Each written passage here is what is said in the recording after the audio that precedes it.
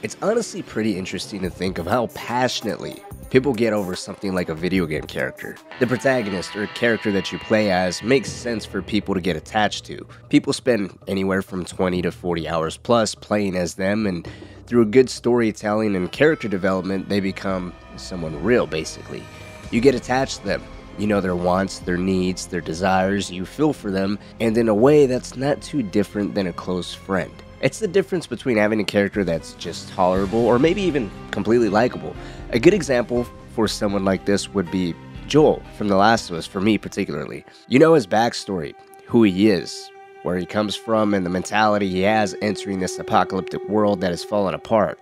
His life, his world was ripped apart, and the moment he lost his daughter Sarah, he became hardened by grief, distant, unemotional. His sole drive was just to survive from the moment his daughter died moving forward. He was a completely different person. It's not until the progression of that game's story and spending so much time with Ellie that Joel's character arc, well, essentially a full circle, because at the end of the game, his hardened shell was cracked and he has pretty much taken up a role of being a father figure to Ellie. But what he was before the world went to hell, he is again. Albeit the circumstances are, of course, undeniably different. The world is still a cold, hard, and dangerous place, but he is capable and willing to do whatever it takes to protect his daughter, Ellie, a girl that's actually not too far off from the age his daughter was when she died. Joel becomes likable, and his character development, while being a full circle, is still one that makes him likable, and his goals and reasons for doing what he does, while they may be questionable, are still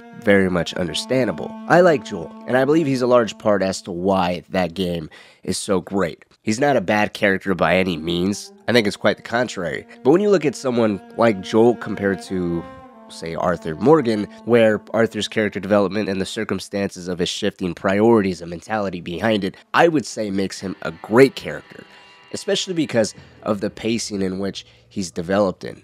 The first 5 hours or so of Red Dead Redemption 2 spent basically making him seem like a mindless brute. Terrifying and antagonistic is all he's really seen as.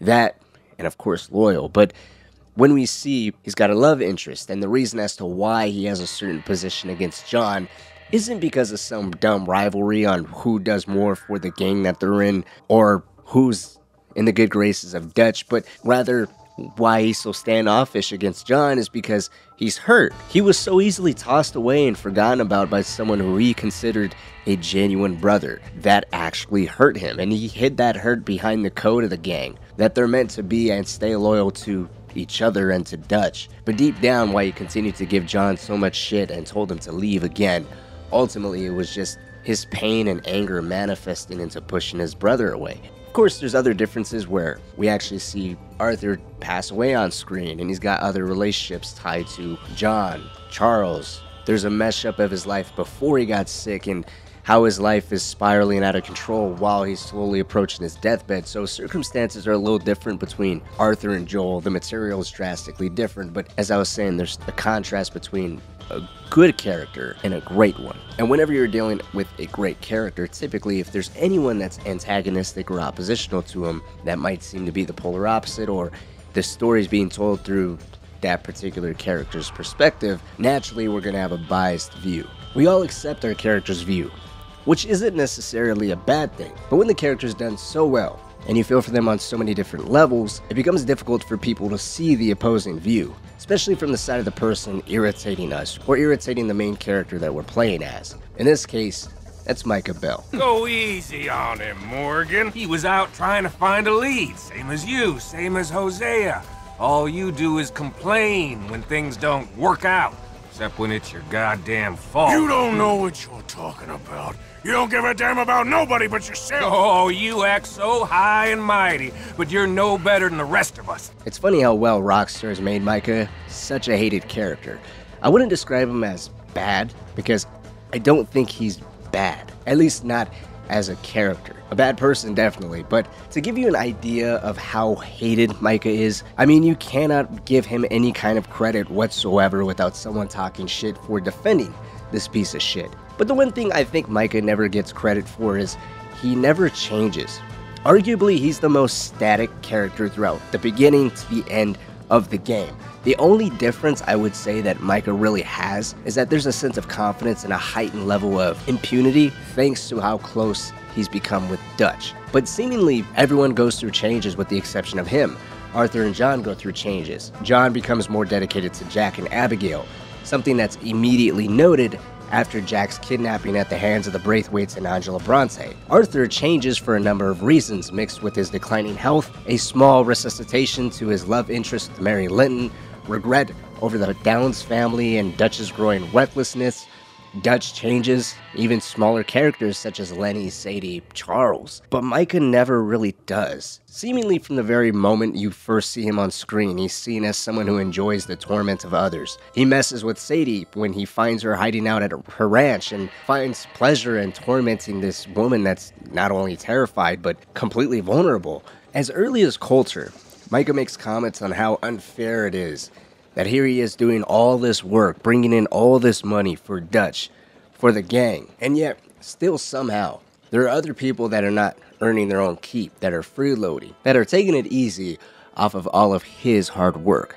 And that, of course, is Micah's position on the women and Jack. And because they're being freeloaders, it's up to him to pick up the slack. This is kind of a sentiment that Micah repeats throughout the game. It's somewhat hand in hand with going back and reclaiming the money that was lost in Blackwater, just taking the money and shedding the dead weight. He even repeats it again during Beaver Hollow, contributing to Dutch's final decision to just let Abigail be hanged for murder when she's captured by Agent Milton. There's even a point where he sarcastically mentions how he cares so much for the gang and all of its members and he just can't help it. Maybe he's right, Dutch. Maybe I have pushed too hard. Got us into situations that could have been safer. I see all those mouths we gotta feed, and I dream too big, caring too much. That's my problem. Caring too much? There's no such thing. Granted, Dutch plays along with it and echoes Micah's sentiment, which in the moment just seems like the two of them are jokingly bullshitting, but as a joke or otherwise. Where Micah stands and how he feels is something that is immediately apparent from the start. He never has a change of heart, a character evolution, a change of who he was or what he valued like Dutch, or even a shift in priorities like John and Arthur. Instead, what we get is a deeper look at who he has always been. I've mentioned before that Micah is, well, unforgettable, somewhat sparse if you really look at it. During Horseshoe Overlook, he's only present in 2 missions. One involves saving him at Dutch's request, a mission that further sets the tone of his willingness to kill and take back what's his, no matter who stands in his way. It's also the first real interaction between him and Arthur that we see. I got an opportunity to watch you be silenced. Well, you gotta do something. Why? I always looked up to you, Arthur. Well, that's your first mistake. You can sense the tension between the two of them. He's understandably submissive towards Arthur here because, well, his life obviously depends on it, but he continues to have a submissive demeanor towards Arthur, even though it's somewhat agitating. It's still harmless. It's not quite the level of disrespect that he later displays, but the general disposition towards him is still the same. Well, the gang gets its piece. Yeah. Like I said, big shadow, tiny tree. And like I said, that still don't mean nothing. In the next chapter of Clemens Point, again, Mike is only present in 2 missions, technically 3, as he defends the camp with Kieran while everyone else goes to launch an assault on Braithwaite Manor while looking for Jack. Now, I don't really consider that all too significant, and if we want to add some deeper meaning to this, that honestly probably doesn't exist. The whole assault on Braithwaite Manor I consider an apex moment in terms of unity of the Vanderlyn gang. I mean, this shot of all of them walking up to Braithwaite Manor is still one of the coolest moments in the entire game. I think it's only second to everyone riding down from the hilltop onto the oil refinery in My Last Boy. But all of the enforcers are present. The only 2 here that aren't is a former O'Driscoll, that's more of a horse groomer than an actual gunman, and then of course Micah. That in of itself could be the developers giving us a representation of Micah's loyalty. Anyways, apart from that, Micah was crucial in convincing Dutch to meet up with Colm, resulting in Arthur's kidnapping. Now, there's no direct evidence that Micah played a part in it, although it is one of the first suspicious moments of Micah actually taking an initiative to get rid of Arthur.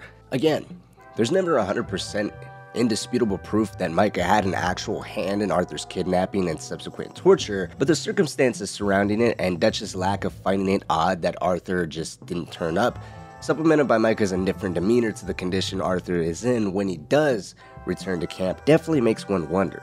His only other one major appearance in Clemens Point is during a short walk in a pretty town where he, Bill, Arthur, and Sean all get ambushed by the Gray family. During the chapter of Saint Denis, there's a stagecoach stick-up that you can do with Micah, but as far as the main missions go, he's only present during the robbery of the Bank of Saint Denis. He's obviously present during the entire chapter of Gorma, but neither the entire chapter of Gorma or the Saint Denis bank robbery does he have any notable presence. He's there, yes, but the spotlight is put more on the rest of the gang members, and of course Dutch, who's having more and more of a looser grip on his own values. Something that Arthur is obviously witnessing, contributing to Arthur's own introspection and reevaluation. Micah's biggest presence is during the chapter of Beaver Hollow, at least as far as missions go. He's never seen in more than 2 missions at a time, with the exception of Gorma, but while being present in as nearly as many missions as he is in Beaver Hollow, he still doesn't have that much of an on-screen presence. He more so blends into the background. It's Beaver Hollow where he doubles down on how he is during Horseshoe Overlook. It's the catering to Dutch and getting in Arthur's face, albeit more disrespectful and willing to put Arthur in his quote-unquote place. But if the roles were reversed during Horseshoe Overlook and Micah would be Dutch's right-hand man, as he is in Beaver Hollow, I don't think he would act any different towards Arthur than he does here. It may be dialed back a bit since Arthur isn't sick and there would be more members readily available to defend him from Micah, and Dutch would be less inclined to support the way Micah talks, at least openly, since the pressure on him is not only there to the level that it is during Beaver Hollow, but we have a more coherent gang, a gang that resembles more of a family. The women are still around, Jack is still around, Hosea is still alive. There would be more of a fuss for Micah treating Arthur the way that he does. Really many people in this game aren't actually seen in too many missions if you think about it. The only ones in a majority of them is Arthur, obviously because the game takes place through his own account, and of course Dutch. To think that Micah has such a minuscule presence during the middle of the game's events and still manages to have the presence and irritation from us, as if he's always around, is a testament to how Rockstar skillfully utilized the little time that they may be given with each character to not only set the tone of a certain relationship's dynamic, but the basics of that character's personality. Another thing I want to point out that someone said that Micah doesn't get enough credit for is just how smart he is. He understood this gang's dynamic. He understood the culture and the morals, the values, and that Dutch was the center of it all. Whether if Micah genuinely had a love and dedication to Dutch is debatable. I feel he genuinely did, although just because he had that love and dedication doesn't mean he had that same level of loyalty and willingness to protect and defend Dutch over himself. But ultimately, in the end, while many people find him annoying and irritating, I find Micah to be one of the more interesting characters, just how he's presented. As I said, he's not a bad character. Bad guy, yes. He's an interesting character with no morals, very few values, and a person whose goals and interests sometimes may be a little gray or shady, but ultimately, I still find his presence interesting. It's hard to think of how the game would be if we didn't have someone like Micah. At times, it's almost like you actually need him. Arthur's really not someone that's challenged all too often, and now we have this thorn in our side in the presence of Micah, who likes to annoy, likes to agitate. But let me know what you think. What's your position on Micah? Do you agree with me? Do you feel like he doesn't change at all during the story? He just becomes more of who he was from the start? And do you think the story of Red Dead Redemption 2 ultimately needs Micah? I'll be down in the comments section talking to you, and like always, I just want to say thank you so much for watching, and I'll see you on the next video.